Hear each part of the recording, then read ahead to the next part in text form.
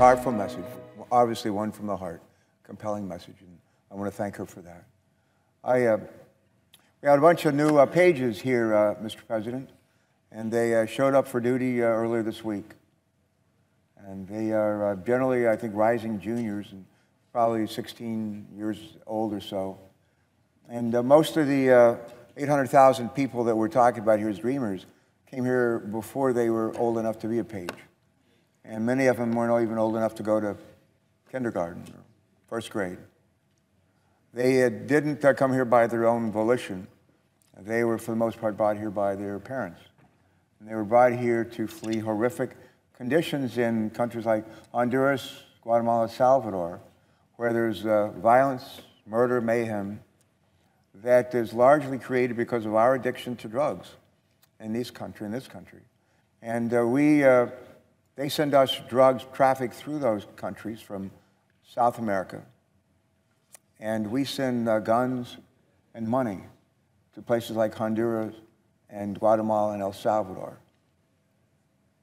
And when we take into custody bad guys, people that are here illegally, that are also criminals, where do we send them? We send them back to Honduras, Guatemala, and Salvador. So we send them criminals, we send guns and money to those three countries. And the conditions that that toxic mix creates are ones that I wouldn't want to submit my children and my family to. And frankly, a lot of people in those three countries feel the same way. We are complicit in their misery. We are complicit in their misery. And that is why so many folks from those three countries, we call it the Northern Triangle, why they've tried to escape. These kids didn't come in on their own. They came here with their parents. Many of them, frankly, don't have any memories of where they were born. We're not looking for them to become American citizens. What DACA attempts to do is to give them some time, to give us some time to be able to make their stays here legal, something short of citizenship. Why should, if you're not touched, if our hearts aren't touched by the stories that Senator Warren just told us about these three young people, I want to take a little different approach to express why we should care. I come here to the United States Senate some years ago as a recovering governor. I was privileged to be governor of Delaware from '93 to 2001, and people say that I'm still a recovering governor.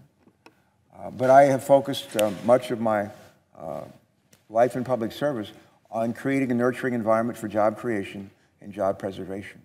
People, presidents, governors, senators, mayors, like to talk about the jobs they created. In truth, we don't create jobs. People in our positions try to create a more nurturing environment for job creation. And that includes a quality workforce with the skills that are needed by employers. It includes transportation, infrastructure that works, includes public safety, includes access to capital to finance projects, includes a lot of things.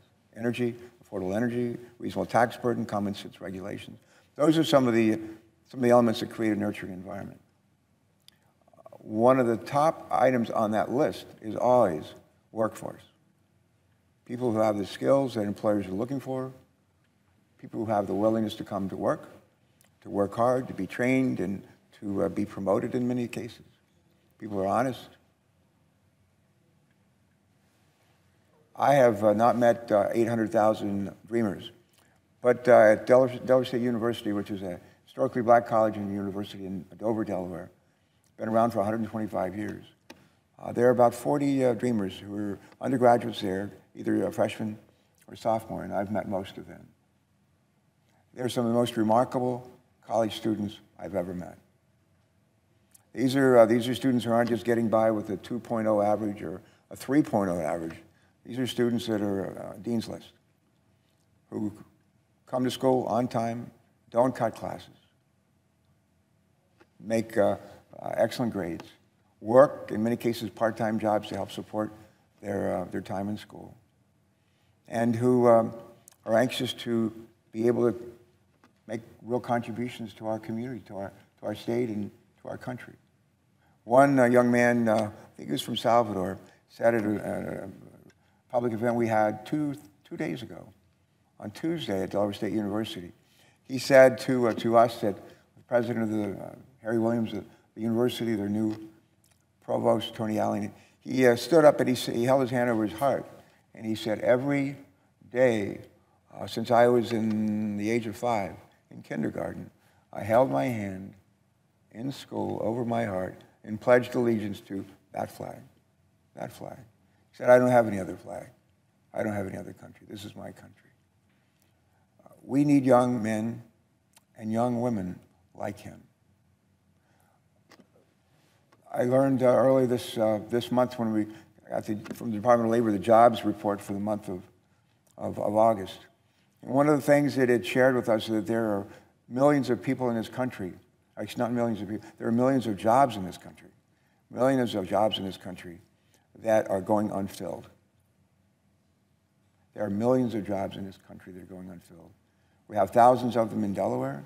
Michigan probably has tens of thousands. Ohio is told by one of the Ohio senators that 150,000 jobs in Ohio that are not being filled because the people that are applying for them don't have the skills, maybe the work ethic, the record.